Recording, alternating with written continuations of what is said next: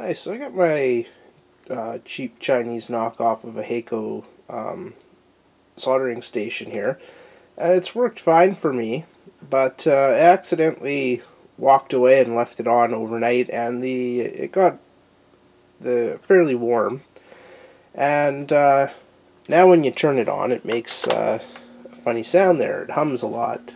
I actually fixed it and then unfixed it here. It was making more of a chattery noise, but hopefully you can hear that hum.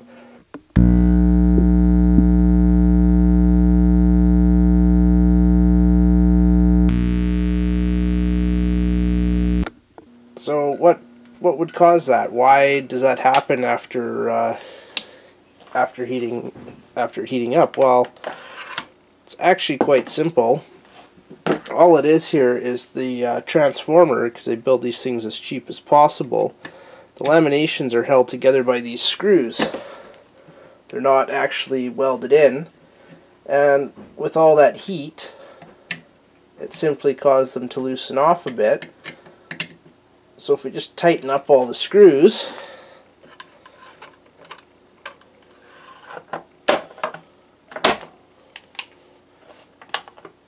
fire it back up, and boom, quiet again.